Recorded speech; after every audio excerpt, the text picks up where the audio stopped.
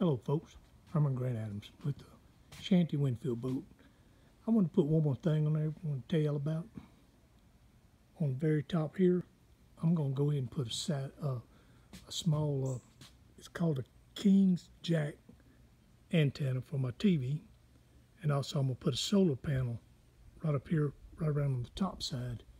I'll put a solar panel, and on the rack here, I'm going to go ahead and put my antennas for my radios. I'm going to have radios, and also for my other radio. I'm going to have two different radios in there. And I think it's going to turn out good whenever I do put it on there. Right now it's just trying to finish up, just trying to finish everything on the outside. I think it's really turning out good. I'm going to also have a stove in there, couch. I'm going to have a shower and a commode. Y'all gonna ask me where this is gonna all fit? It will. I got it figured out, planned out, and also on the kitchen side part of it, I'm gonna have me a sink, and maybe try to find me a small refrigerator,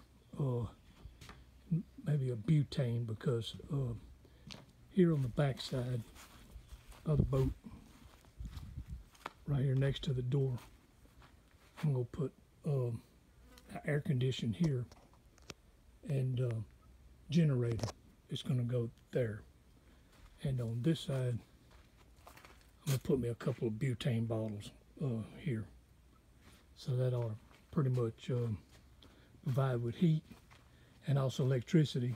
And also I'm going to have DC. I'm going to put a battery inside there, a couple of batteries to go with my solar panel. It's going to be nice. I don't think it's going to be too heavy. Like I tell everybody, if it doesn't float right, more pontoons. I'll put a couple more pontoons on it, and I think that'll solve the problem. But I can't wait to put it in the water, but it's going to be a few more months before I do that. And then I can tell what it's going to really do. Okay, just wanted to add on to it, and thank you very much, and thank you for your time. Subscribe and like.